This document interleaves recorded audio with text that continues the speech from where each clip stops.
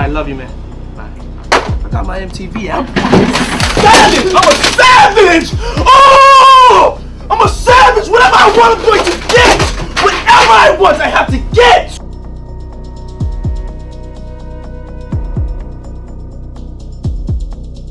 Lil Rod says hidden cameras were in every room of Diddy's homes.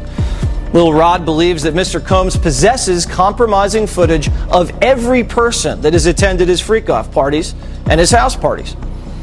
Salacious tapes of Hollywood's biggest names, including record CEOs and politicians, doing drugs and cavorting with prostitutes and minors. Diddy's homes in Los Angeles and Miami were raided by Homeland Security, and everything we're hearing is this is in connection with the human trafficking, the sex trafficking allegations that have been made against him in the various civil cases.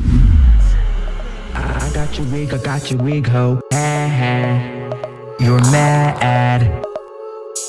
Miss Wig. I got your wig, ho. I got your wig, ho. Miss Wikiana. I got your wig, ho.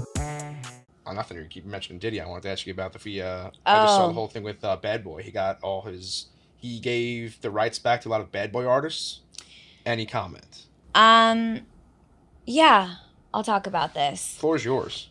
So, this one has been bittersweet for me because as I've gotten older, I've let go of a lot of the trauma. I wasn't willing to do what was expected of me. Not talent-wise, but in other areas. And were other girls doing? I was the only one that was in those types of positions. Wow. When you look back on that, how does that make you feel?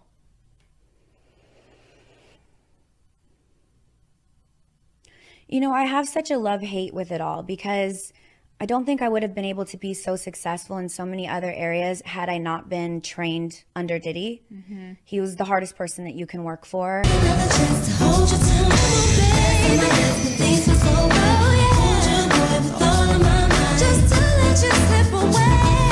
Are we getting a groove on? Y'all two go back. Go back.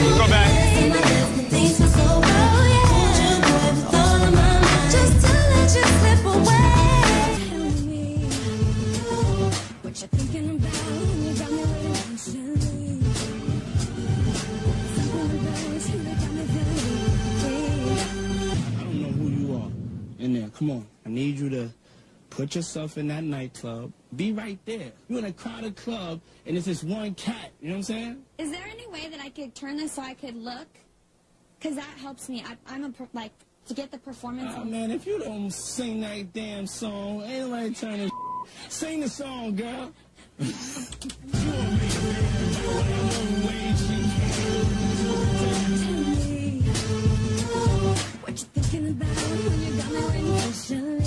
And it was torture, and not the work part of it, but the other stuff. Mind games, like just all the girls were so divided, and the men and the people running it had their hands in it, moving everything. There was a lot of betrayal. There was a lot of lies. There was a lot of, you know, when you're young and impressionable, and we understand our beauty as women through the eyes of the people observing us. Well, who's observing us? Men. We're gonna go with Shannon and Cowie. Okay. They can stay up all night. Okay. Cut the music. What in the hell is going on? White girls can dance now, ain't got asses. What in the hell is going on? You heard White that? girls Black can girls, dance now, sisters. ain't got asses. So we learn our beauty through a man's eye, which is very subjective. So it's difficult when you're that young to understand your worth as a woman through the men that I was around, and that was very traumatic. And he is the first person that gave me a platform to show my talent to the world. You know, and that was at 17. I'm 39 now. So I have a hard time talking about him. Before it was no good. Now I'm feeling I feel loving moments for moments that we had together. But this banner that he's painted himself with all weekend long, this has been the Labor Day talk in my world, that he's paying back all of the bad boy artists. I just want to throw you the facts, okay? Sure. The deal that we were offered, and when I say we, not every artist got it. Like Day 26 did not get it. But this is what it is. You can have your rights back to your music after Puff went under and somebody else bought our catalog. So this is long after we have 2 double platinum albums, $14, $15 an album from 2 million albums is, what is the math on that? 48 million? Yeah, something like that. I'm a mathematician, but maybe. So $48 million somebody made on me. Yeah. I did not make anything. When I said I did Christina Aguilera for free, I didn't do Christina Aguilera for free, but the record label recouped it all. We were in debt at the end of that tour.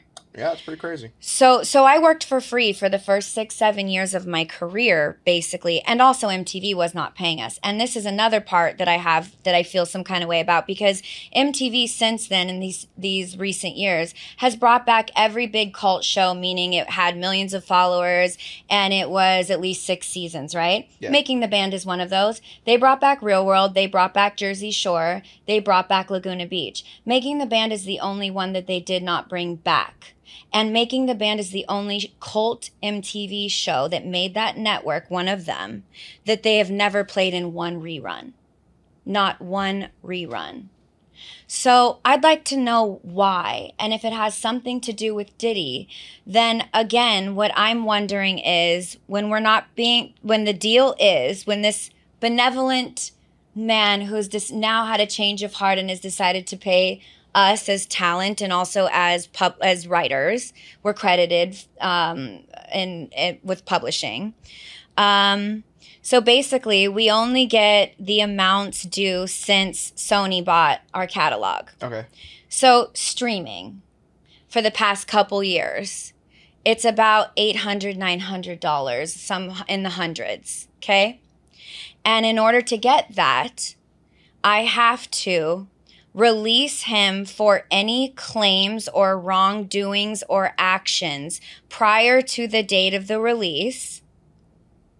I have to sign an NDA that I will never disparage Puff, Bad Boy, Janice Combs, or Justin Combs' music, or EMI, or Sony ever in public. And we weren't being paid. I mean, don't get it twisted. We looked it was what it was. Diddy didn't never send the check. We never got a big like it was on it. payment. I never moved, so I don't know. We had to like each other without getting paid. We had to like each other genuinely because we believed in creating something that was powerful for women. It's the same thing that he gave to all his artists when he gave them their publishing back. I'm gonna give y'all publishing, but y'all can't talk about Janice Combs, Justin Combs, Sony, Bad Boy, or anything that happened. Y'all can't talk about none of that. But there's some artists that didn't say anything, that didn't sign it, and they able to talk about anything they want to. And I think that's those girls that was, I think Danny Kane. I think a couple of them didn't sign it. And boy, oh boy, they probably gonna go after him too. Cause I heard him, and I'm giving you this, Aubrey. He stood up there and he said in front of a lot of people, we were in the studio, and I said something to him and walked out the studio. He said, yo, I'm gonna drug their ass off and pick them up and pip them out to my nigga. He said, I'm gonna drug them out. I'm gonna get them all on drugs, and I'm gonna pimp their ass out to my nigga. And I was like, there's somebody kids, and walked out. And it's somebody that heard me. It's somebody that heard me. I mean, well, it's not only somebody that heard me, it's somebody that I know who was in the studio at the time that happened, and I still talk to him today. And we were just talking about that the other day. So that you just got recently for this thing. I got it a few months ago when he started doing this. In the news now? So what's happening is artists, some of them, not all of them, are being given streaming royalties and ownership back over our publishing on songs that we wrote at a time when you know that you have to stream a song 1,000,000 times to make a cent. Yeah. If you were to sign that NDA, would then that prohibit you from taking a deal where it's like you get a show about the I would never past? be able to do, I would like to do a documentary for Hulu or Netflix or Amazon, a streaming site on boy band and girl bands. I have a bunch of members from a lot of very boy bands that fit the criteria of a certain amount of status. Yeah. Platinum albums, awards, etc., Grammys. Same with girls. The stories that we have to tell during a time in music where there were gatekeepers, there were people that owned labels like Puff running things, and the way that the divisions and the divisiveness occurred, and the things that we experienced between each other and us against the system are fucking insane. Please tell me what it is you want. Truck pull over. I'm not changing nothing. Okay, well, you wanted the weed out, the weed's out. I just want you to look good. You're not happy, you hate me, then why you have me here? I don't have to have you here. That's one thing that we can make clear. That's one thing we can make clear. But I don't have to have you here. I'm trying. Why do you have me here? Because every time it's just, I have such a problem. I have you here. I have you here because I feel you talented. But don't get it twisted. I'm starting to think about why do I have you here. I'm not getting okay, so you clear on that though. This is the honest to God. You can read from our attorney. Yeah.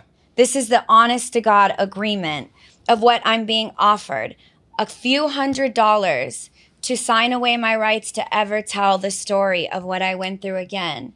And there's not going to be an era of girl and guy groups like that ever again with the way that music has transitioned, and I don't know if it will go back ever again to anything that's credible. Yeah, I don't really see it. And there's a story there, and Hulu tells those stories, and streaming, so Netflix tells those stories, and there's so many paychecks. I offered girls, I called all of them. I offered some of the girls, hey, if you need $800-900, I'll give it to you. Don't sign this. This is just a way to get you to never be able to publicly speak about what we have experienced. And to my knowledge, allegedly, there's only 2 of us from Danity Kane that did not sign this deal. And were there 5 originally? Yeah. And it seems like a lot of other people are too, but you don't see them talking about how great, and maybe the deals are not the same that were being offered. I don't know, but in this email it does say the money that you're getting is not coming through Puffy or Combs Music. This is a deal with Sony Music. Okay. Sony would be the ones that were paying us, EMI and Sony. And then you'd be getting the money back from Danity Kane Music. I would get any money that the songs I wrote on that were streamed make, which is a couple $100s. This is not the money that we made when we released the albums. This is not the $48 million that 2 platinum albums got somebody. This is just some measly streaming money in order to stay hushed on Puff. Why he wants all of a sudden right now at this time, day, and moment to offer deals to people that some of his artists have been rumored to be driving Uber to be able to feed their families. So a deal like this looks pretty good because you need the money or because you're scared to ever go against Puff. I'm somewhere in the middle of I don't give a fuck. I don't need the money. I'm clearly making it, as we've discussed. And I just wish that Puff would do what he's saying he's doing. I wish he would pay us what we deserved for all the work that we did. And I wish he would make right his wrongs. And I wish these headlines could be real. Not only for me and not because I need that money, but because I want there to be closure with a man that gave me my first opportunity in this game. And because you gave that to me did not mean that you could take all the money that I made you. I think that's very fair. Yeah.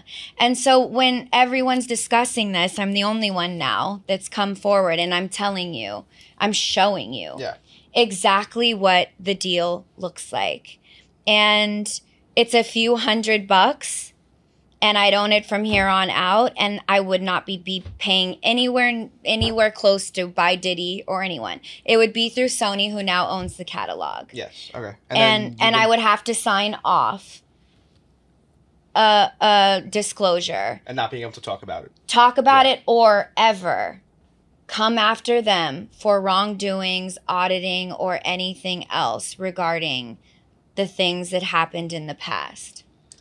It's crazy stuff. I think you made a good choice not signing it. And so when everybody's so excited and sending me these messages, I wish they would ask themselves, now that they know the nature of at least the deal that we were given. And I asked the person that brought this deal forward, and they said, the girls in the group, some girls didn't write as much as you, a few girls did. I'm right in the middle. And it's a couple $100. So at the end of the day, I urge everyone to think about the headline versus the truth. And really what this seems to be is a way to shut a lot of people up. And what would be the motivation to do that?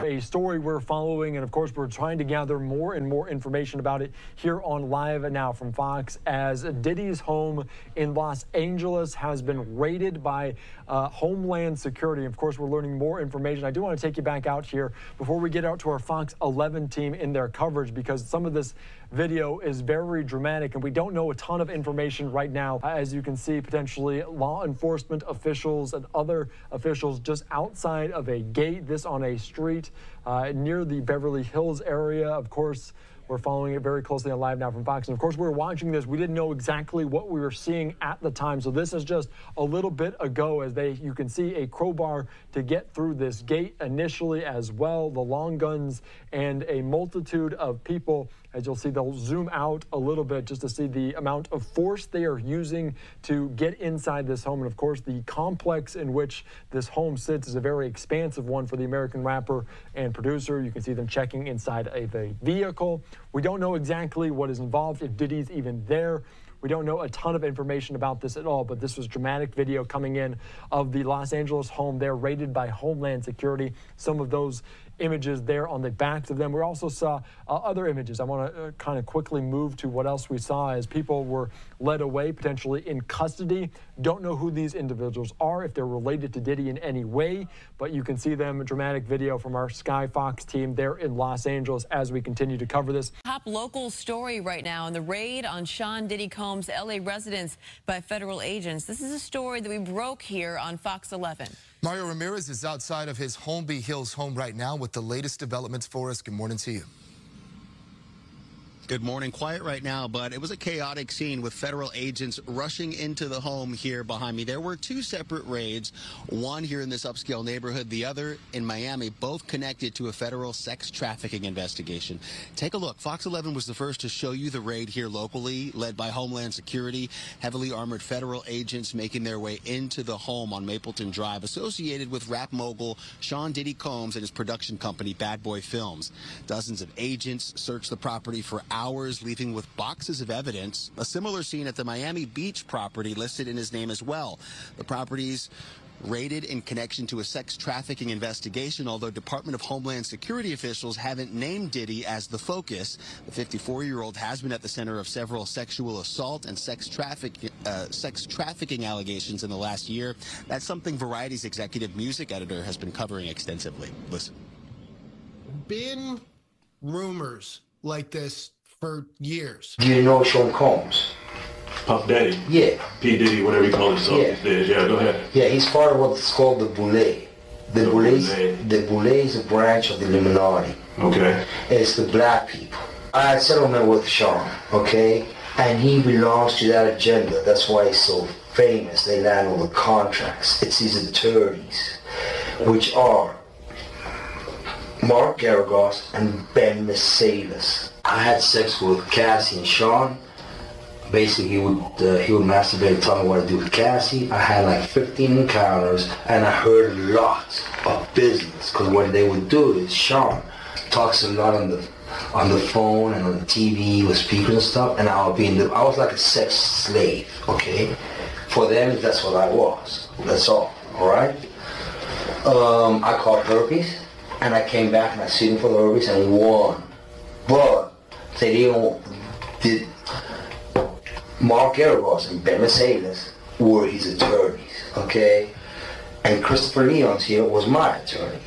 They asked me to turn in that, which was the video recording, and I did so. They gave it back to me accidentally, and it's possible, I threw everything out, it's possible I can produce a copy. Mark Garagos used to be Michael Jackson's attorney. Yeah, out in Los Angeles. Yeah. He had he drugged Michael and they OD'd him, okay? He didn't overdose. They OD'd him because they keep the royalties of the music. Michael alone made $860 million alone last year. What happened is Diddy and Ross, which they good buddies, okay? They're gay. Who? Both. Diddy and Ross. And Khaled. They're all gay. Okay? DJ Khaled, Rick Ross, and P. Diddy? Yeah. They all gay? Yeah. Gotcha. All right. Khaled is a Hamas supporter. Okay? Who supporter? Hamas. Hamas. Yeah. Sorry, I said the wrong. No worry. Hamas supporter. Okay? Right. Basically, he's Arab, Palestinian. Okay? The Ciroc agenda, okay, is basically binge drinking poured out on a yacht. They promote binge drinking and drugs. Gotcha. The hip-hop agenda was laid out by Obama during his last presidencies purposely. That's why they had Tupac killed, because when they kill them, you gain fame.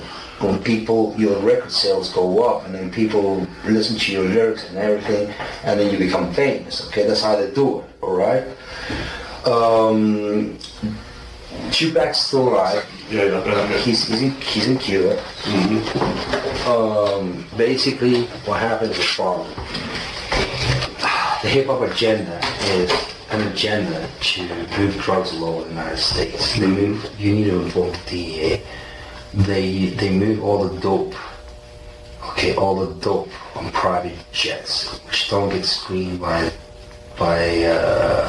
customs, by DEA, inside the United States, okay. They move what's called high-grade powder MDMA. They move cocaine and they move liquid cocaine in the bottles too. Okay, so they put the liquid cocaine in the bottles and they move it. I've seen the liquid cocaine, I've drank it myself, having sex with Diddy and Cassie. Okay, it's not good. He drinks it all the time. You want to take him back? What you gonna do? What you gonna do for him, Jay? I want to take him back a little bit. We'll see it, my nigga. You know this. You gave me the ooshkash goosmash. You gave me the ooshkash muaf. The smooshmash. Diddy. Yeah, son. You know what I mean? You know what I mean? You gave me the ooshkash muash. I love it, yo. I love it. You gave me the ooshkash muash.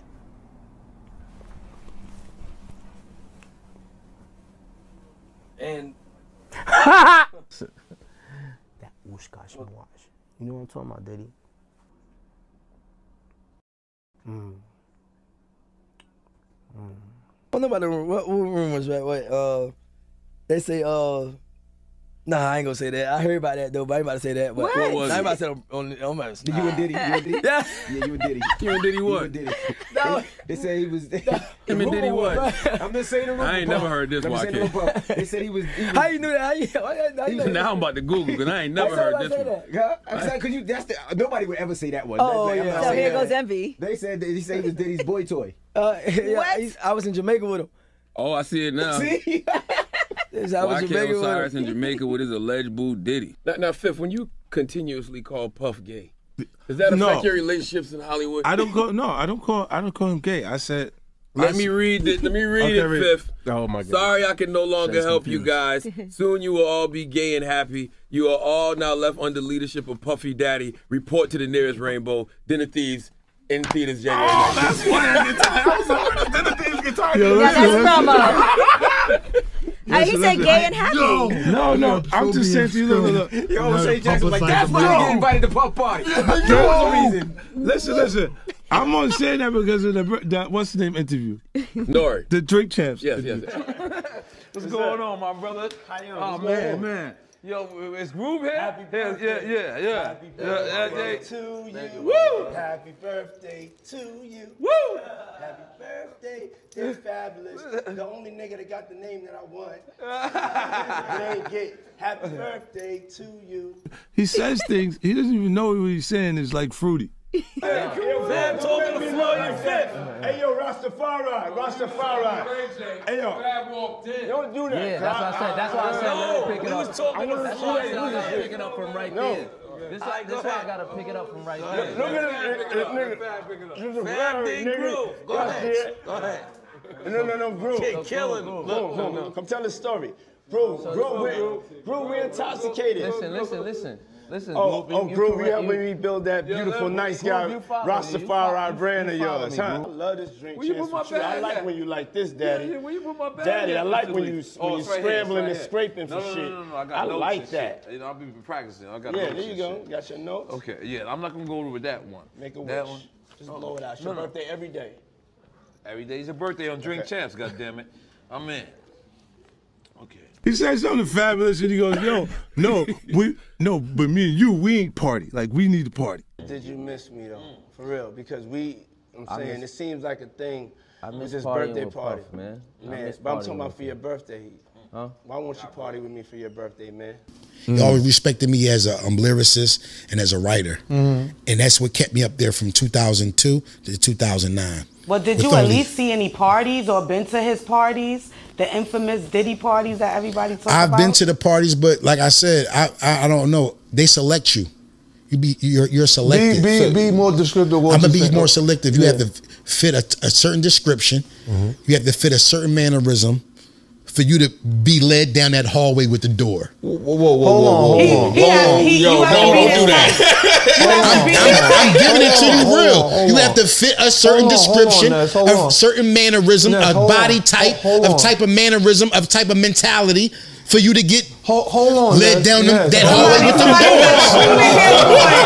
Somebody said a pretty looking boy. Time out. Wait a minute. Time out. What I want to ask you at that time, like why? Why am I being excluded from this? That didn't like raise your antennas of that? Me being young, and at that time I just wanted to be famous and I wanted to be a superstar off of rap music. Yeah, but something you didn't want to be in those parties? Now, hold on. Something's behind that closed door, right? Bro, but it wasn't out like it is now. It's not. Yeah, but you want to know. You can go on the internet and but he's probably not looking at it it's like not that. out like it is now. It was still taboo. Nobody was speaking on it. Yeah. You couldn't speak on it. You didn't have a network of people that could huddle up and talk about it. Yeah, that network of people outweighed yours by far. You would get pushed into a little corner talking about who's this and who's that. You would run into a brick wall because it would be those on the other side. I know what you're saying. Let me keep it a beam with you. The way they attack you is through photo shoots and video shoots. They send in the stylist. If you're getting your hair braided, one of those two guys might be not the way you think they should be. And if you're showing them the most love and yippity yappity with them, that's the battlefield. That's where they see, oh, he had a lot of rap for the guy over here. He's one of them. All right. That's what I'm talking about. Oh, shit. That's what I'm talking about. They can see who it is. Who's who. Yeah, they just go, yes, I wear my pants off my ass. I wear jerseys. I smoke weed all day. I'm bringing bitches in and out the house. Ness is not the candidate. That's right. Ness is not the Ness is not the candidate for the bullshit. You wasn't like that. Nah, let me ask you this. Who out the group of that, who y'all was kind of I don't know. I was paying attention to the bitches. That was happening recently was that with the whole cancellation of Diddy, Diddy got canceled. Because of Cassie? Just like she took it back though. I know, but like it's unclear. So but this was something I've been talking about for years because it's like now a documented thing that I saw him like at a party in Miami. Like I was at a party in Miami that I should not have been at, like some real black excellence shit that I was not deserving to be at, but I went with the DJ. Yeah. And I took ecstasy and I ended up wandering around. We're in some mansion on Star Island and I end up walking, I guess it was his mansion. And it's all like just hot. It's all hot black people. Yeah. And then just like one moron with an afro. And everyone's like, right, when you had an afro. They're like, whose man is this? Yeah. But I came in and I basically saw him. I walked in a room I shouldn't have walked into and I saw him like hooking up with a dude. Basically, like full spooning situation. This guy, Felix the House Cat, who's like a producer. Whatever. I then told the story on a podcast and then his people called me and were like, you need to say you were joking. Like say you're a funny guy and like you made it up for the views. And I was like, but I did not. I saw it. And he saw me when I came in. Were you like a little scared? Yes. Because everyone in the room like stopped because I opened the door and was like, is this the bathroom? And everyone was like, no, this is a room where like celebrities, like male celebrities hook up. It's like some glitterati shit. Yeah. And then he basically had people call me and like threaten me and like tell me that if I didn't take it back and say I was joking. And you still didn't take it back? Refused, no. Why? And then I talked about it on Hot 97 and they wouldn't air it. Ebro, who does the morning show on Hot 97, so Hot 97 always kept me on a pre-record because they were like, what are you going to say? Yeah. They would never let me do a live interview. And I told the story. And then afterwards he was like, I'm not going to run this interview because like Diddy's insane. And he blew up Kid Cudi's car and all this shit. So I feel like you did that on purpose. Like you wanted to see what he'd do to you. No, I wanted to get killed by Diddy. But now everyone just found out that he like blows up people's. Kid Cudi finally told the story. Oh, I've been saying this for years. I've been like, yo, Kid Cudi is cute, right? Okay, yeah. Like fuckable? Yeah. No, like he seems like a good guy. Yeah. He's the original, like sort of like he kind of invented like anxiety depressed rap. Yeah. Because no one like was doing that. And then he was like, I'm sad and like on like medication. Right. You know what I'm saying? Yeah. And then like everyone. And then Logic did it. A lot of people like started being like, I'm sad and like but he was the first one to be like, I'm on Wellbutrin. Yeah. But I've been talking about this Diddy shit for years and now it's like out there. We want to thank you. Come here. Don't sit on the bed at night. No homo. No, just don't get close to the bed. Don't get close. But it's just like, yo, we want to thank you for hosting the thing, man. It's been a pleasure. You didn't have to do it and you did it. No. I definitely didn't have to do it. I definitely didn't have to. First and foremost, I'm not getting in the bed. Shout out to him and what he did. I'm just gonna, if we can, let's just put the camera a little this way, just so we're not. I don't want my shot to even, I don't want it to come close to the bed at all. I should look like he fresh off a goddamn plane. I should. Fresh off the garden stage. That's my brother right here from day one. We used to wake up and, damn, pause, but like, check this out. Back in the days when he was like 10 and I was a little bit older, his older brother, we used to fight over the Frosted Flakes. You know what I'm saying? Before pause was invented. You know what I'm saying? But it's my brother for real. We used to actually wrestle off of the Frosted Flakes because he used to always get up early with me. Now he's one of the richest stars in the world. And What the fuck did Puff just say? Nobody's gonna acknowledge this for me. Puff just said we used to wrestle over the Frosted Flakes. And we're streaming live. That was stupid. Moved to New York City. And I lived with Sean Puffy Combs for a year. That's the crazy thing. Now, that was L.A. Reid's idea, right? We're sending you over to something called Puffy Flavor Camp. There you go.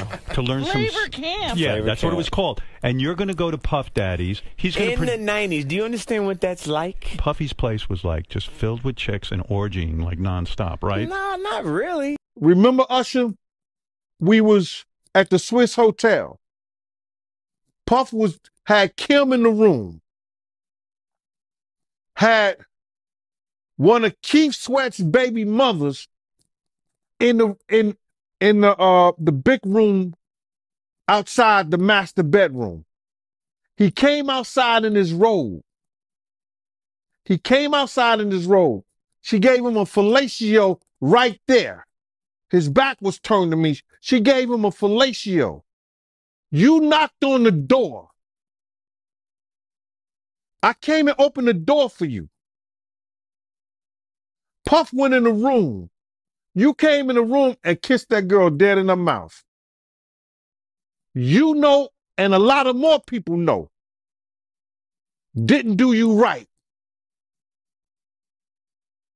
when you was at Diddy camp.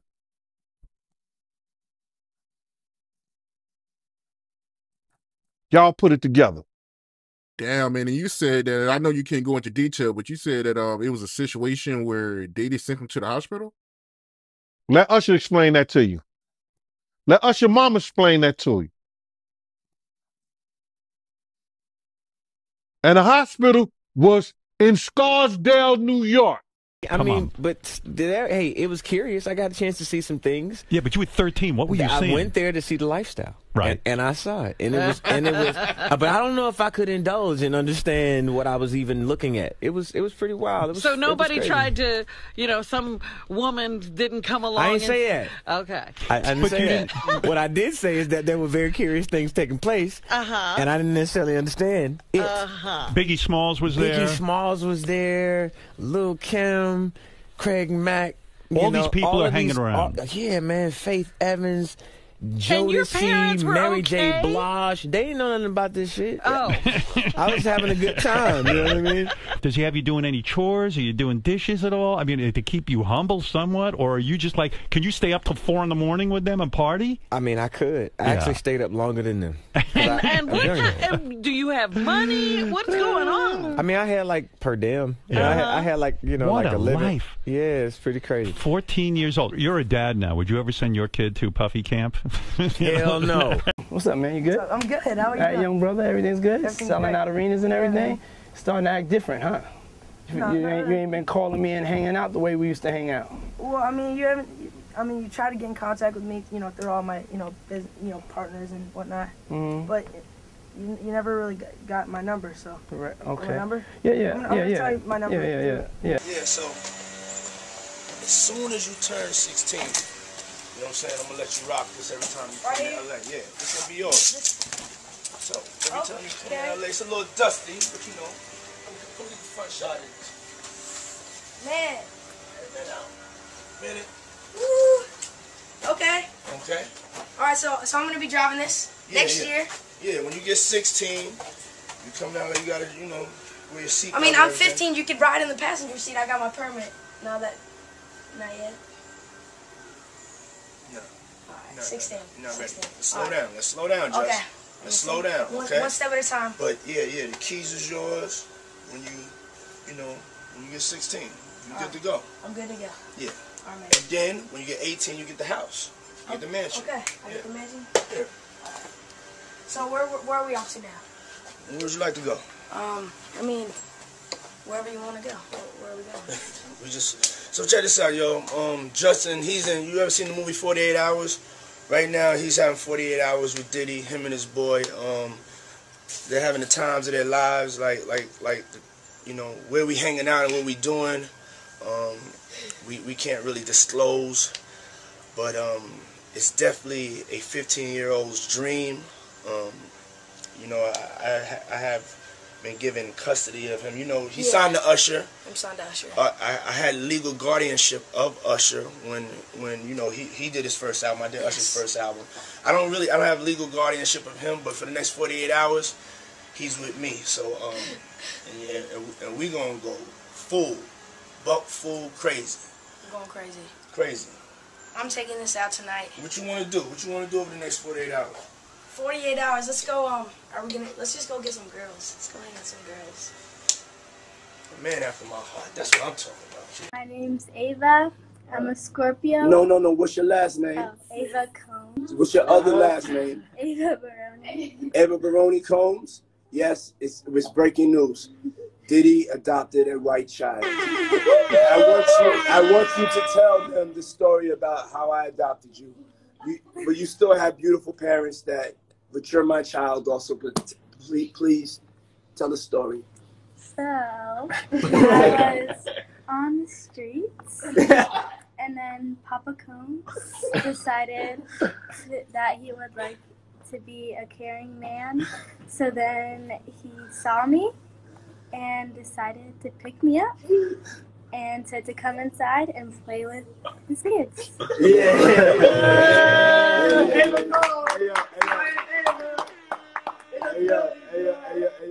Ava, that's like a little bit like borderline suspect. I don't want nobody, we want to get it clear.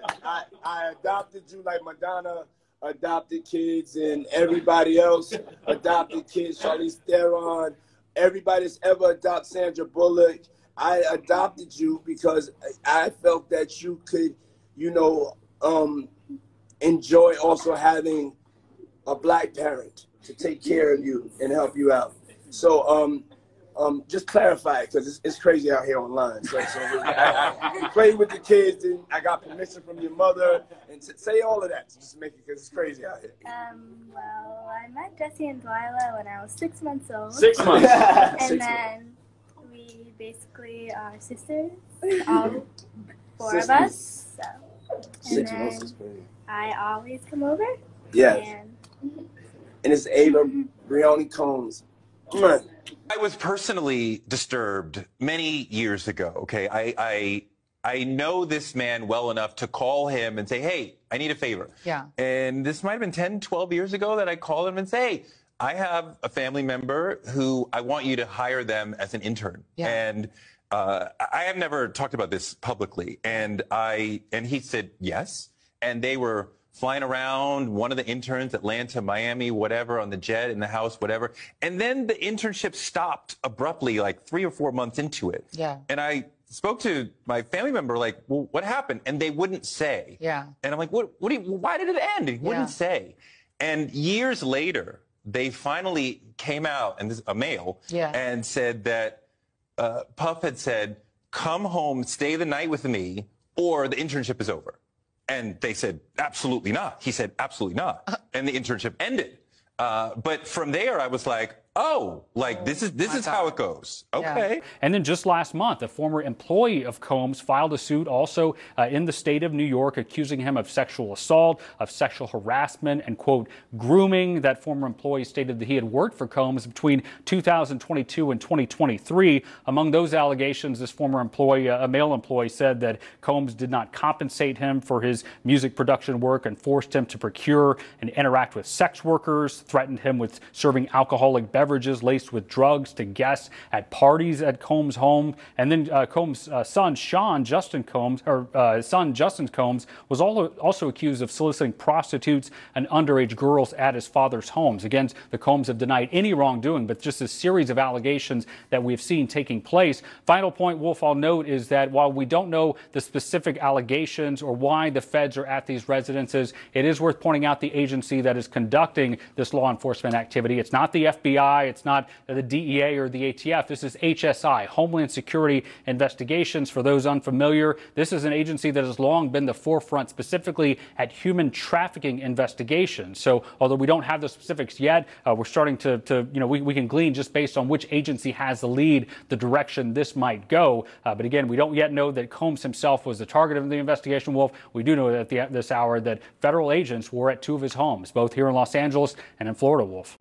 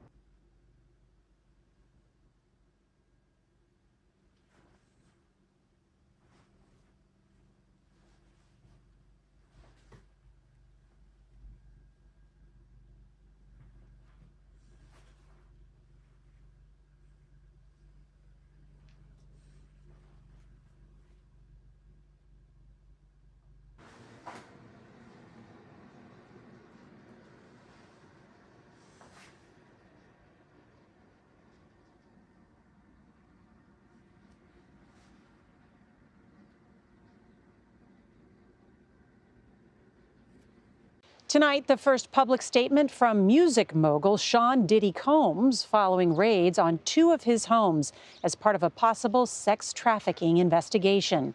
CBS's Carter Evans reports on what authorities may have been looking for. There was nothing subtle when federal agents conducted high-profile raids at 2 large properties in Los Angeles and Miami, owned by music mogul Sean Diddy Combs. Raids that tonight his attorney calls a gross overuse of military-level force.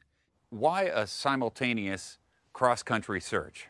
Oh, I think they wanted this to be a bit of a surprise. It's a big raid, and what they were going in was to try to find all types of evidence. There are 2 distinct images of Combs.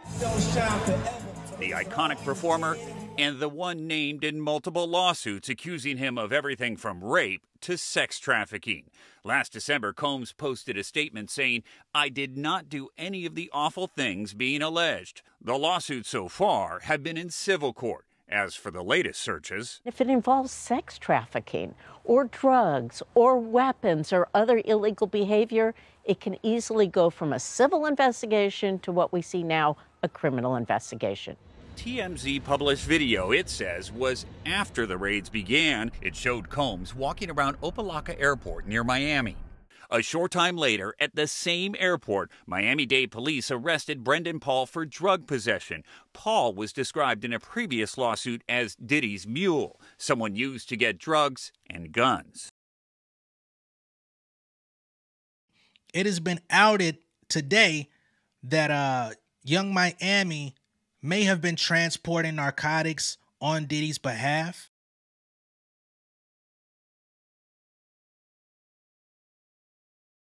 At least on one occasion, if not more. And it's also been outed that Young Miami could possibly also be one of Diddy's exotic sexual workers.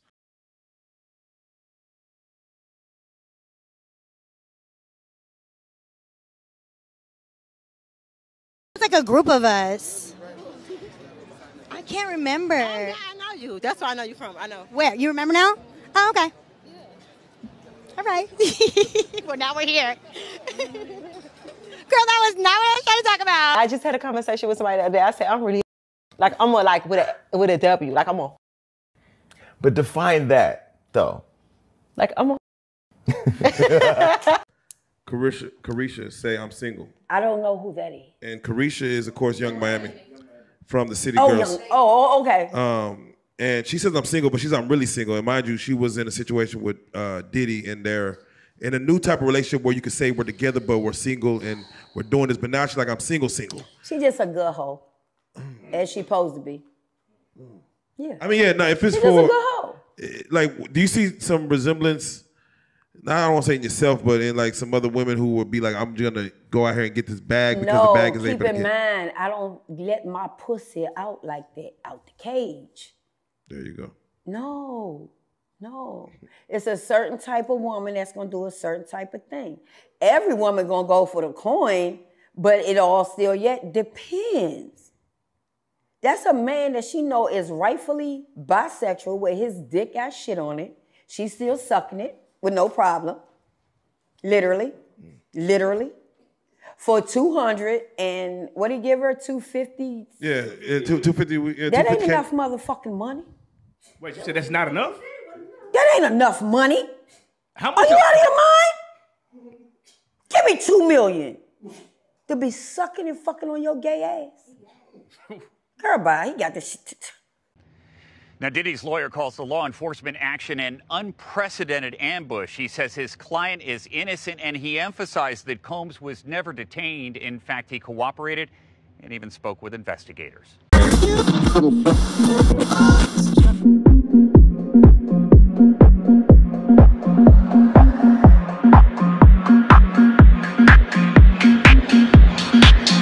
Get her.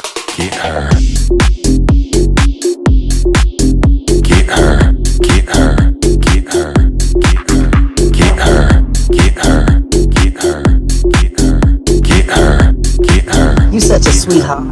Give me your address, bitch. Get her. Get her.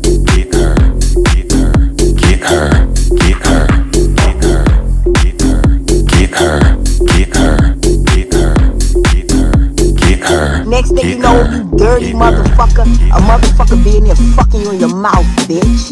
And then cutting your fucking throat, bitch. Kick her, kick her, kick her, kick her, kick her, kick her, kick her, kick her.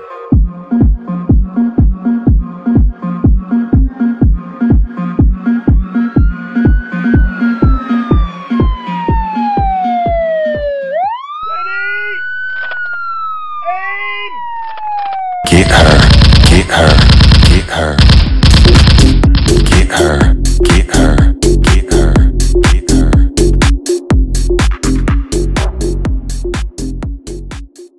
Activist Tiffany Red had been working with Cassie on an album when she first met Diddy and says that she witnessed him verbally abusing her friend. Following Cassie's settlement with Diddy, Red penned an open letter in Rolling Stone about her experience. She spoke to me about the events that she says traumatized her. I don't think people understand what it's like to be traumatized by somebody famous and rich, because you can't get away from them. Tiffany Red has written for the likes of Zendaya, Jason Derulo, and Jennifer Hudson. In 2015, she became friends with Cassie while writing songs for her album. At that point, Cassie and Diddy had been together for nearly 8 years. In a lawsuit Cassie filed last month, she detailed the abuse she says Diddy committed, including physical assault. Red says although she did not know about the alleged physical assault while working with Cassie, she did witness verbal abuse on more than one occasion, one of which took place during Cassie's 29th birthday in 2015. Red says Diddy showed up at karaoke, where Cassie and a group of friends were celebrating. So he had her backed into the corner, and he was like cussing her out with his hand in her face. Later that night, Red, who was staying at Cassie's home, says she awoke to screaming. He's standing in the living room area, and she's there, and he was like, emotional singing, there you are. And I just was like, oh, he's talking to me. And I remember, I don't know if you know what his voice sounds like, but I felt like I was in the presence of his monster inside. And I remember looking in his eyes, and I said to him, what did y'all do? Because I could see that she was really sedated. That was the first time I ever seen her high before. And then he says, tell your girl she wants some birthday. And we were like, well, I mean, he's saying this to me, and I'm like, well, she doesn't have to have sex with you if she doesn't want to. He was upset, I guess that she didn't want to do with him whatever he wanted. I don't know. I don't feel like I could advocate for myself in that moment. I realized, oh, this guy is dangerous. I mean, offering somebody $50,000 to abort a baby, whew, he must really want it gone bad. I mean, in the beginning, the first 3.5 years, he was, the first 3-4 months, he was really nice. But then after that, he started being an asshole. So I say the first 3.5 years, he was mean to me. So when you say mean, describe it. He was abusive. He was always belittling me, and always he was mentally, emotionally, and physically abusing me. It got really crazy that time. We was upstairs, and he had we were in his closet, and he pushed me, and I fell to the ground, and then he stood over me. So I was laying on my back, and he stood over me, and he started punching me like this. He avoided my face, but he started punching me on the side of my head, and I was just covering my face. And he did that, and then after he got done doing that, he because he was standing, his legs were in between me, so he stomped on my stomach really hard, and I took the wind out of my breath. I couldn't breathe, and he kept hitting me, and I was pleading to him, can you stop? I can't breathe. And he stopped for a little bit. He grabbed my hair from the back and was punching the back of my head. Well, some of the stuff I've been saying is coming true, but all of the stuff that I say is true, and that's facts. You know what I'm saying? Just with this Cassie thing, I didn't know her, but I knew somebody like her, and that was Kim Porter. I didn't know Cassie, but I knew somebody who was going through the same thing she was going through, and that was Kim Porter. Will Harley, I got Kim Porter's sister right here. Unbelievable. Can't believe it. Live interview with Kim Porter's sister in Atlanta. You know what I'm talking about? She just got real. Tune in. She just got real. I'm going to let you know everything that's going on between Diddy and my sister. Stay tuned. It's coming soon. Come through. Okay, well, you know what? I'm glad that you called me down or whatever and invited me. Because everybody want to know. I told y'all, my way in the building, again, not getting no sleep. I can't get no sleep. Kim Porter's sister invited me to Atlanta and told me that P. Diddy is going to try to kill me next. I'm airing him out. And Diddy, I'm airing you out. You did this shit to my sister. I got to let the world know what you did. Wow. See, listen, Kim Porter wants to let the world know. So do you believe that this is what we want to know? Everybody want to know. If any questions that y'all want to ask Kim Porter's sister, please make sure y'all ask. Please. Do you believe that P. Diddy has something to do with your sister's untimely death? Then you see it was over the news. You acting like you trying to get in there.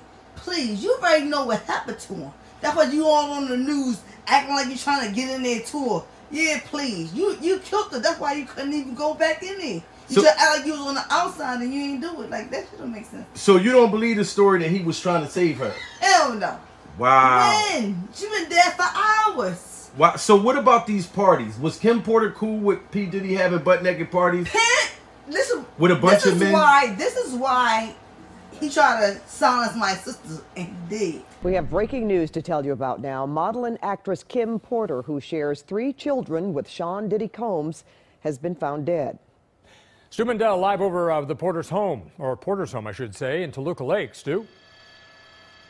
Well, that's right. It's actually out here at Toluca Lake at the corner of Woodbridge and Arcola. Now, apparently earlier this evening, the actress and model Kim Porter, who, as you said, shares 3 children with the music icon P. Diddy, was found here, passed away this afternoon. Now, they're saying that she did pass away from an illness, and it is natural causes. Right now, though, we do see a lot of activity at the house as friends and family are arriving and departing the home. Again, though, we understand that the model actress Kim Porter, who shares 3 children with the music mogul P. Diddy, did pass away this afternoon.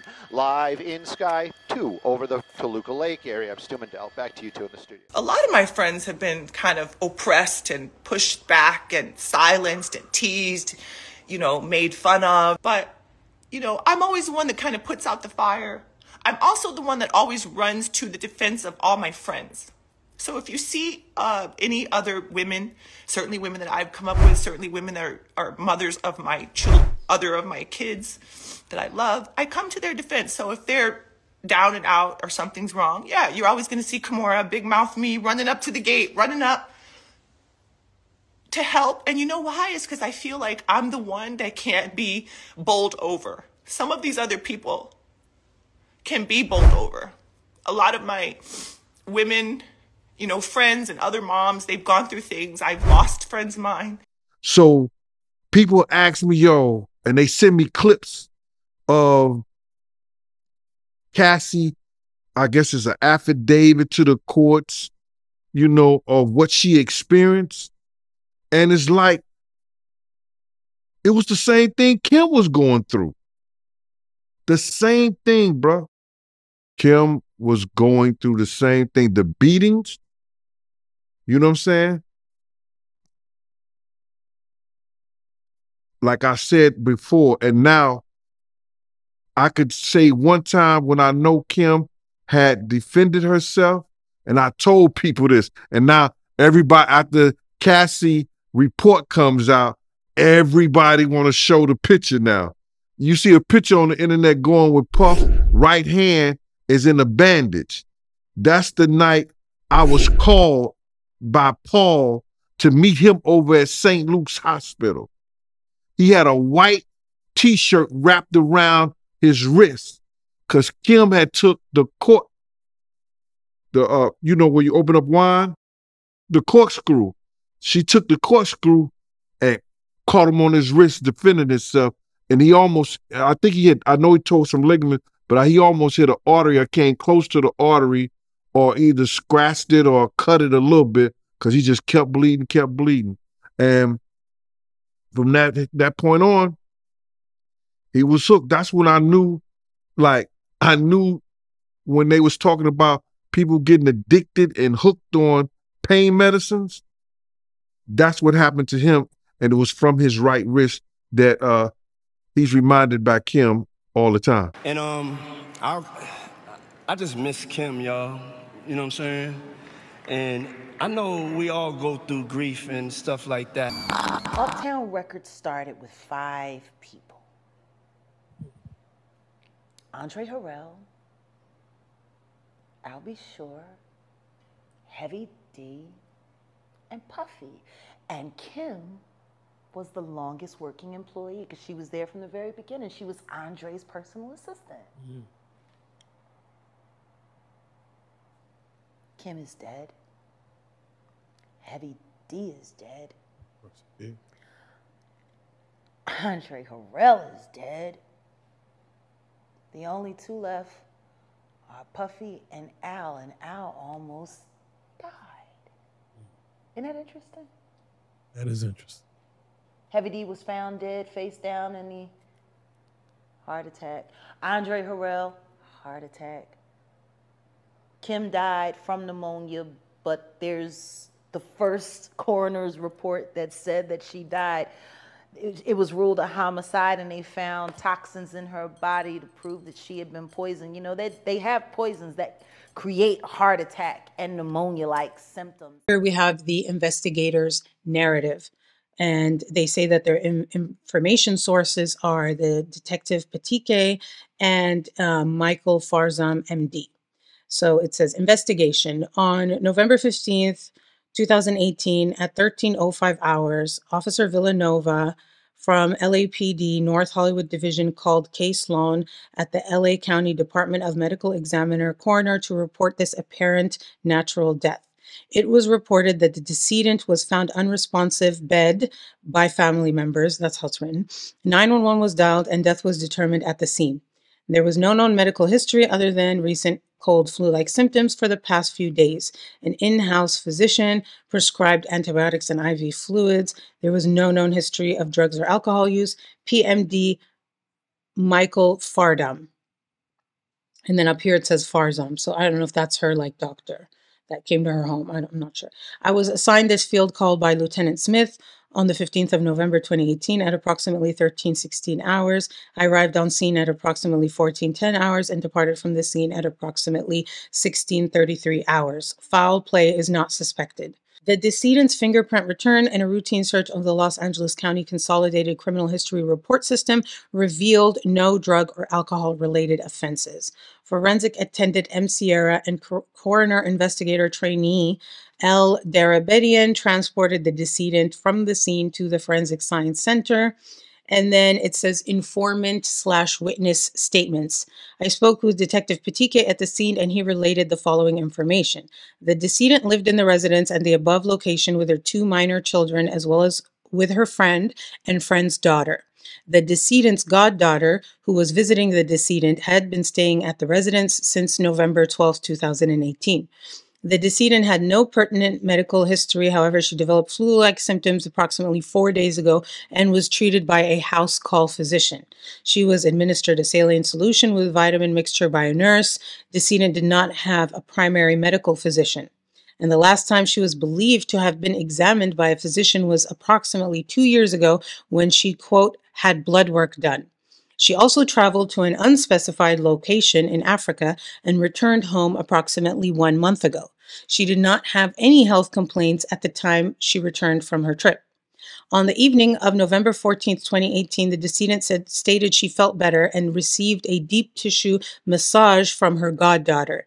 She then watched movies with family members and went to bed at approximately 23:30 hours. The following morning at approximately 8:30 hours, the goddaughter awoke beside the decedent and observed her to be sleeping. She did not attempt to rouse her. The goddaughter then left for work. Oh my goodness. Oh my God. So she like passed away. We were next to her and she woke up and saw her and didn't know she was, oof. At approximately 11:30 hours, the decedent was found unresponsive in her bed by her housemates. 911 was dialed, and firefighters, paramedics from Engine 76 of the Los Angeles Fire Department responded to the scene. Firefighters and paramedics found the decedent lying supine in bed and, quote, rolled, unquote, her to a prone position to assess her backside. They then returned her to a supine position, and death was determined at 11:40 hours by paramedics Leon and Pugliusi. I spoke with Dr. Farzam at the scene, and he related the following information. On 11/07/2018, the decedent contacted Dr. Farzam with complaints of sore throat lasting 2 days. He prescribed a Z-Pak at that time. On November 10th, her condition had not improved. A nurse responded to the residents at the above location and administered a saline solution with vitamins to the decedent. On November 12th, Dr. Farzam responded to the residents. Upon examination of the decedent, she was noted to have cold flu-like symptoms, including nasal congestion, sweats, mild cough, body aches, and sore throat.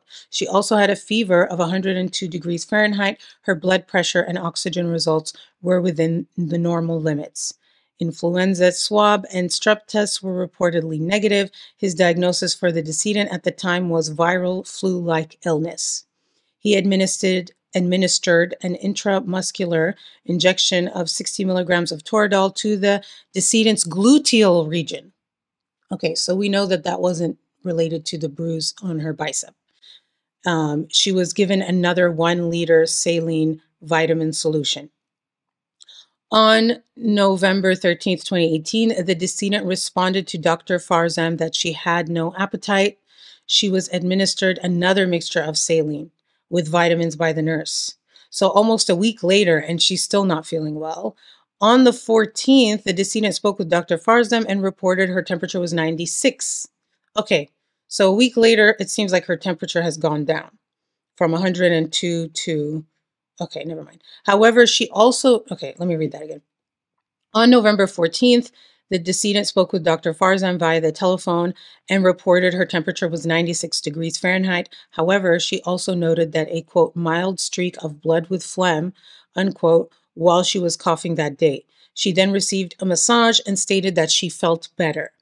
Despite feeling poorly, she continued to consume food and liquids, quote, a little bit, throughout the period of her illness.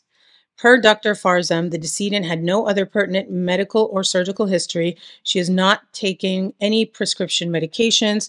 She consumed alcohol on rare occasions and had no known history of drug abuse. Her family medical history was unknown. Scene description. The scene was a well-furnished, moderately well-organized master bedroom at the northeast end of a 2-story multi-bedroom house in a residential area at the above location. A bed was noted along the south wall of the room. Multiple unopened or partially empty bottles of water, Pedialyte, and sports drinks were noticed on a nightstand east of the bed, and also on the dresser. Cups containing what appeared to be tea and water, a box marked azithromycin tablets, and a partially empty bottle of Tylenol were also noted on the nightstand east of the bed. Bowls containing what appeared to be tomato soup were noted in the room. A partially empty bottle of zolpidem tartrate, which was not prescribed to the decedent, was noted in a drawer in the master bathroom. Zolpidem tartrate. So I guess zolpidem tartrate is a generic version of Ambien. The decedent was observed lying supine in the bed, partially on her right side, with her head to the south and feet to the north. The right side of her face was resting against a pillow. The right arm was bent, with the right hand resting against her right cheek. The left arm was also bent and resting against her left side, with her left hand near the right side of her abdomen. The right leg was slightly bent and resting on the bed. The left leg was extended straight out and resting over her right leg. evidence. No evidence was collected for this case. Next, we have body examination. The decedent was an adult Black woman who appeared to be the reported 47 years of age with black hair, brown eyes, and apparent natural teeth. Congestion was noted to the sclerae. Upon palpation of the anterior neck region, a small amount of blood was noted issuing from the right nair. A small amount of white frothy sputum was also noted issuing from the mouth. Oh, she had foam coming out of her mouth? What appeared to be a contusion was noted to the left upper arm. Multiple small red dots and what appeared to be a small contusion was noted to the right upper arm. What appeared to be small contusions were also noted to the bilateral posterior upper legs. Piercings were noted to the bilateral ears, implants were noted to the bilateral breasts, a vertical line of discoloration was noted extending from the upper abdomen to the groin region, the back was unremarkable, no other scars, marks, or apparent signs of trauma were noted.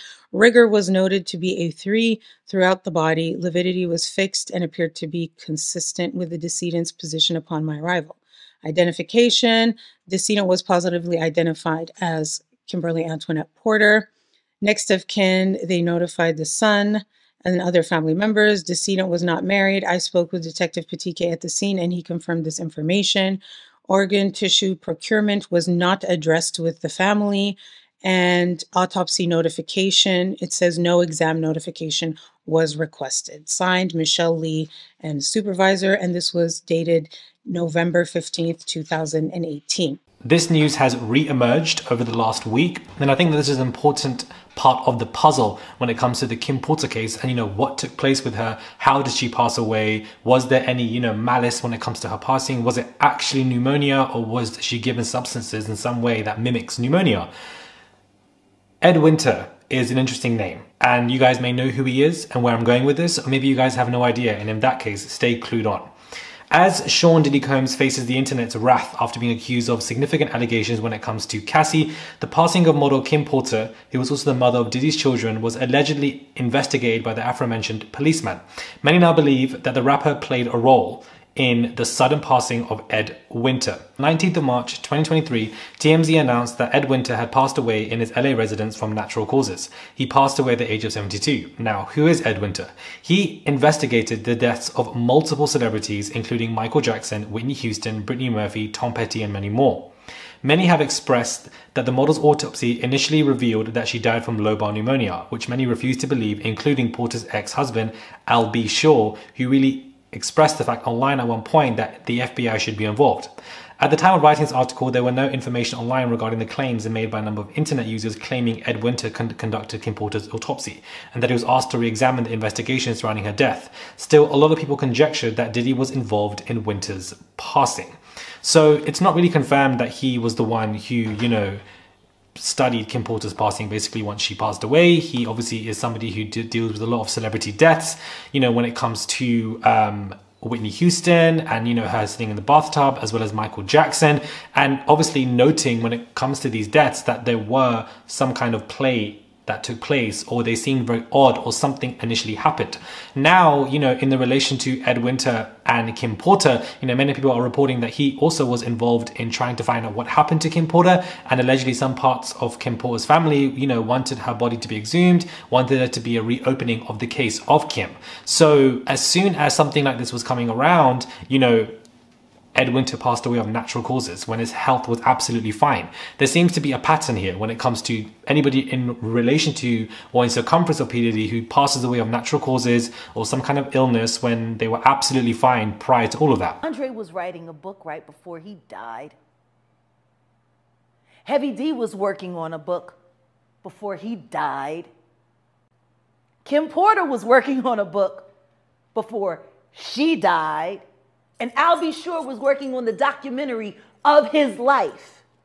And then he goes into a coma. Yeah, for standing above me, I'm in a wheelchair, and he's talking to security. He had me hidden in the corner, and I'm in an emergency room. And then I remember him embracing me, putting me in his Escalade or whatever, and moving me. And I just remember, those are the vague things that I remember, and wind up being in a hospital somewhere.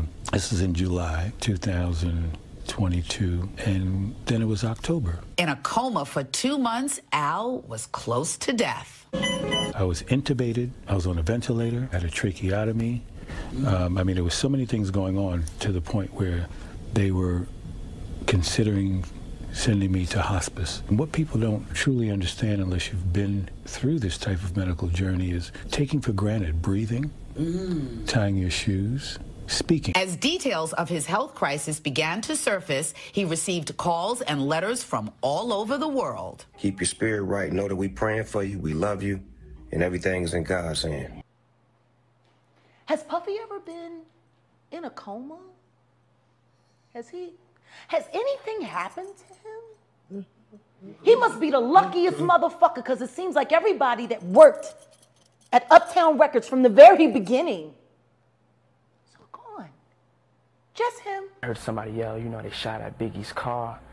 And then I just jumped out of my car and I ran directly to his car. He was hunched over and I was just there. I was talking to him, and the security officer that was driving my vehicle, I told him to just jump in his vehicle. Let's just try to rush him to the hospital. And that's what we did. Do you remember the last thing that you said to him or he said to you? Yeah. I mean, he was just basically saying, like, he couldn't wait for his album to come out. That, you know, he was just happy that he had finished it. And he was just like, I just can't wait till my album comes out. And he just felt that when the album came out, it was going to clear up a lot of stuff, because over the past 2 years, people have been talking about him in records. There had been the so-called controversy, and he had wanted to represent on his album of not even going in, feeding in towards that negativity. And he felt proud that he didn't do that. And he also did a tribute record to California called Going Back to Cali, and he had just felt that, you know, once the album came out, a lot of fans would understand that, you know, that he wasn't on that BS, and he was just trying to make good music and represent for everybody as a whole, internationally, East, West, Europe, Africa, wherever they was from, that wanted to listen to his music and wanted to feel his point of view. He just wanted to accept them, and he wanted them to accept him. We've heard a lot of different theories on what happened. One of the theories the police are working on now is a money conflict with someone out in Los Angeles. What's your theory? I know that's completely not true. Biggie didn't have no money conflicts with anybody. And as far as my theory, it would be inadequate for me to speculate. I would just be like everybody else to speculate on who did this or why it was done. I mean, one thing I do know is that it was evil, it was ignorant, and it hurts, you know what I'm saying? According to you, Tupac gets killed by the Southside Crips. He gets killed by Orlando Anderson, who's a member of the Southside Crips. Exactly. Now, earlier you said that Puffy put out this claim of, you know, I'll pay $1 million if you get rid of Tupac and Suge. Tupac is now gone. What happened in terms of Keefe, Orlando, and Diddy at this point? So immediately in the aftermath, you know, Diddy hears about the shooting, finds out that there's, you know, Tupac's been shot and is in the hospital in Las Vegas. And according to Keefe D, he gets a phone call. He's actually with Zip, the intermediary, and they're back in LA, and Zip takes a phone call, and it's Puffy on the other end of the line, hands the phone to Keefe D, and Puffy asks him, man, was that us? Was it, you know, what just happened out there? Keefe D's like, yeah, that's us. Okay. So then there's that $1 million. So now there's this expectation of, yeah, the $1 million. So what happens next? So what happens next is, you know, Keefe D's already under a separate investigation for his ongoing drug trafficking. He never gets a chance to hook back up with Puffy until almost, 6 months later, where he's over at the Peterson Auto Museum when Puffy's back out here with Biggie, and he walks up to him to have a conversation about it. Well, Puffy's aware that the FBI's been watching him out here in Los Angeles, and the last thing he wants to do is be directly associated with this guy that he's had this agreement with to commit a murder. So he tells Keefe D, no, man, now's not the time. We're good right now. And you got the I got the feds all over me. Listen, 7 years ago, I'd have been like, yo, did you hire somebody to kill Pac? But no, you do it like a journalist. Yeah, no, I mean, we wouldn't even get into nonsense like that. You know what I'm saying? It's nonsense. Which we never believed, by the way. Yeah, thank you.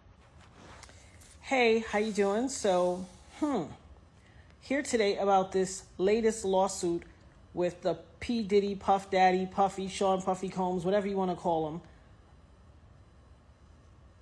lawsuit that has come out involving the producer Lil Rod. So basically his last two lawsuits, or last two major lawsuits, the one with Cassie, she made mention that Puffy made her carry his guns into nightclubs and wherever they went. And he threatened her to make her feel like she had to do so. And while there were lots of things of importance, that stood out to me. And I'm going to tell you why. In this lawsuit with the producer Lil Rod, they were both SA'd by him and threatened and physically harmed. But in this lawsuit, he appears to be a very young producer to me. But he said something very specific. As a means of threatening him, Puffy said, that's why I shot up the club in New York back in 1999 and let Shine take the fall for it. Also wanted to hear a readback of testimony relating to Combs' former girlfriend, actress-singer Jennifer Lopez, who was in the Navigator when it was stopped by police. An officer testified that everyone in the SUV was ordered to put their hands on the vehicle, but Lopez walked away, saying she was going home. And I do want to talk about all the great things that you're doing, but to your point, to get to the great, the bad has to be acknowledged. Absolutely, I think. And I'm with the former bad boy, as the record label. Yeah. So let's go. We're not far from where that night took place. And you've never told the details about it. You have never gone into great, people want to know what happened that night. I know that you've always said self-defense. When you drive by that area now, how does that feel to know what happened in there? Well, I take the train and I walk, so I don't drive. But I actually haven't walked in that area.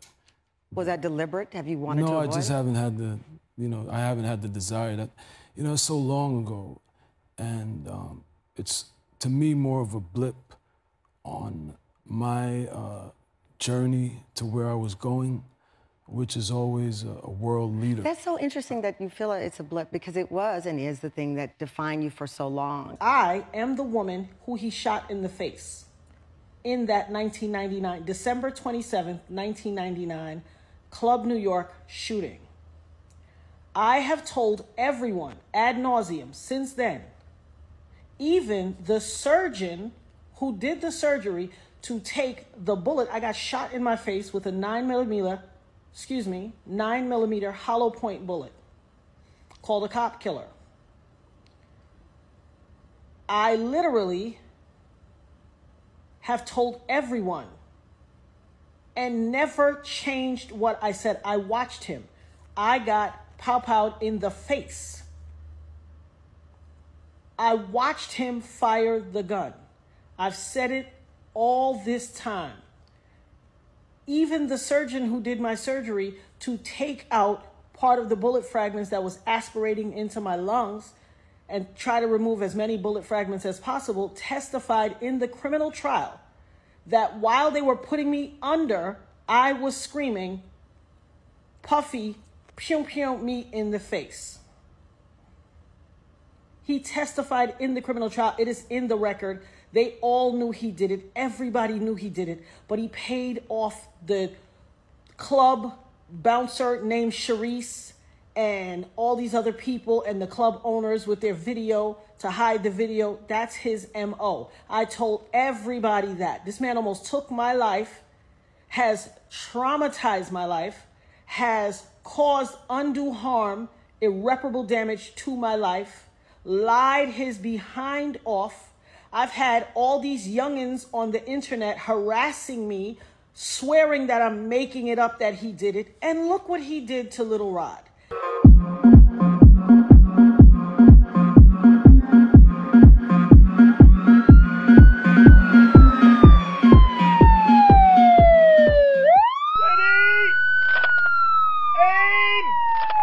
Get her, get her, get her. He threatened him. Oh, you don't think I bust my gun? I shot up the club in Club New York and let Shine take the fall for it. I shot them people.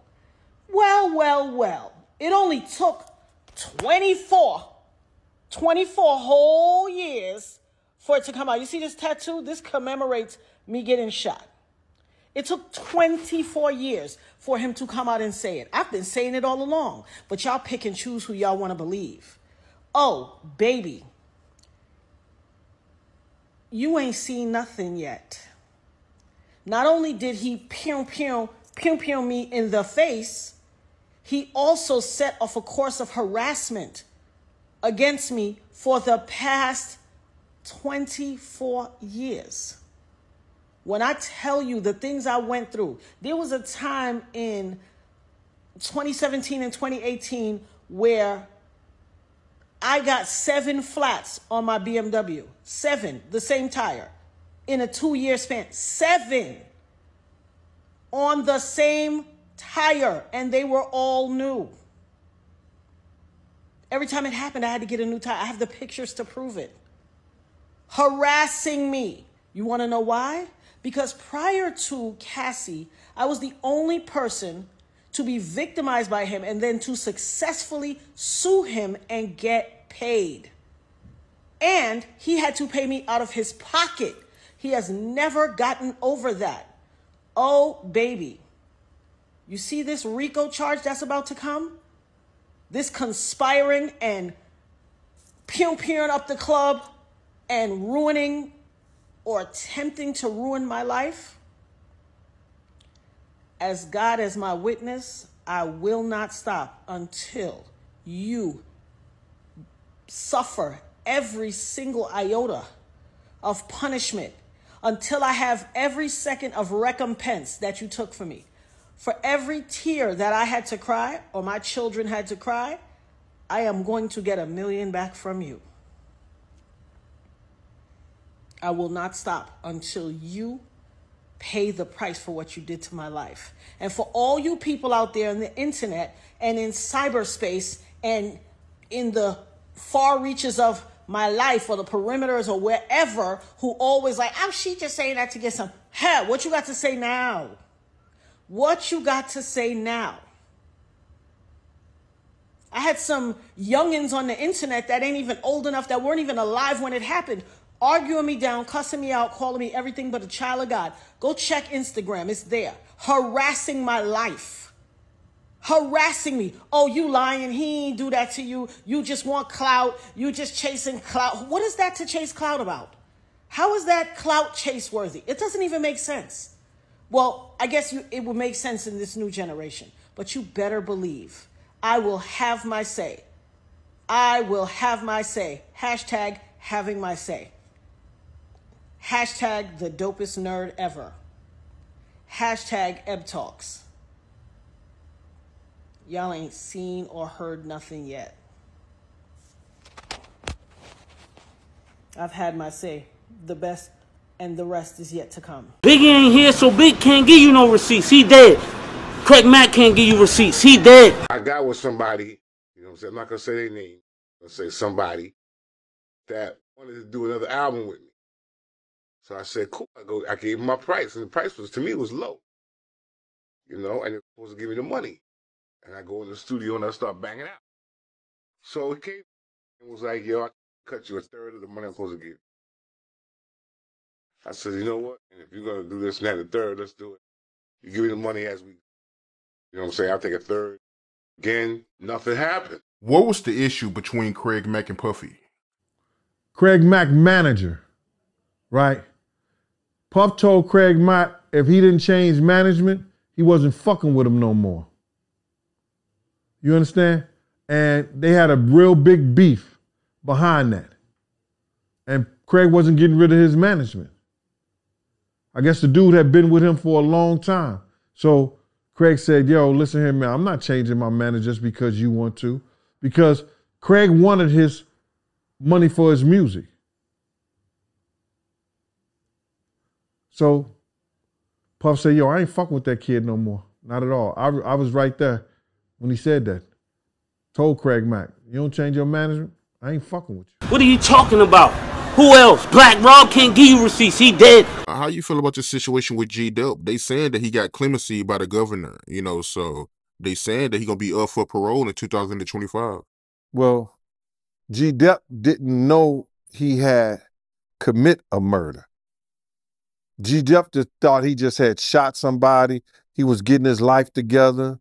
So he, you know, I think he had turned to God or religion. So he turned himself in regarding that incident, only to find out that that dude was murdered in the situation that he had with him. You understand? But Governor Holcomb gave him clemency because the fact that he turned himself in, the fact that while he was in jail, he was a model citizen, got his associate's degree, and did all the things that he was supposed to do so he could come back into society and try to be somebody. When he was with Bad Boy, you got to realize he came in with Black Rob. He was supposed to be Black Rob's artist. But Black Rob didn't have no paperwork on him. It was only, you my man, I'm going to bring you up here to Bad Boy. We're going to do this music together. You know, you're going to be my artist. And Puff seen that. And what'd he do? Snatched him away from Black Rob, put him on paper, you understand, and gave him a deal. And everybody else you made sign paperwork so they can't talk about what I'm talking about. I'm the only one with the guts to not sign it. Because I ain't need the money. All money ain't good money. Remember that. Remember that. Remember that. You know who to play with.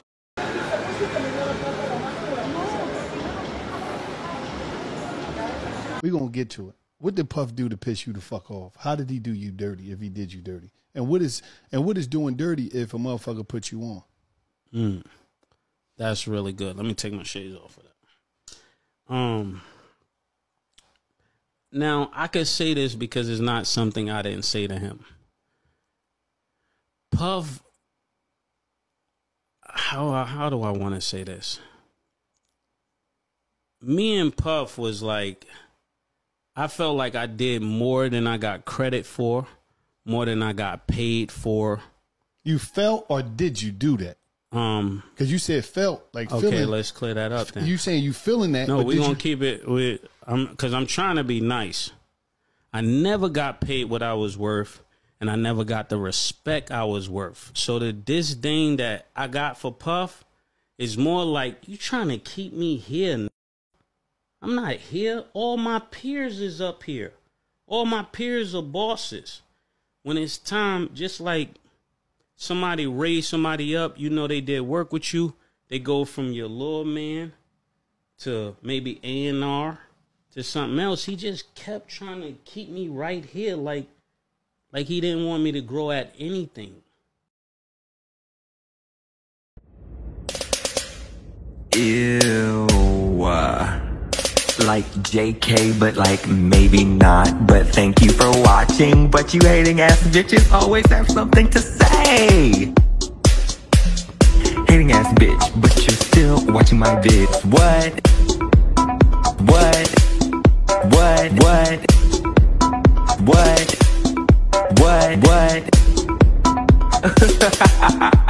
You're so upset. But that's like okay, because have a piece of bread, have a Xanax, relax, because I said what I said.